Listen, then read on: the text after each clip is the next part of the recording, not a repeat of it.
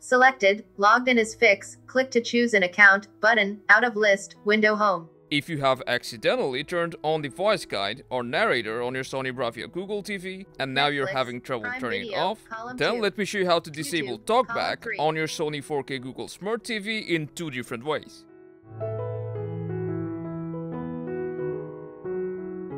At first, let's turn off the text-to-speech by muting our TV, and now we need to head to settings. So let's bring up the quick panel by long pressing on the home button, then select settings,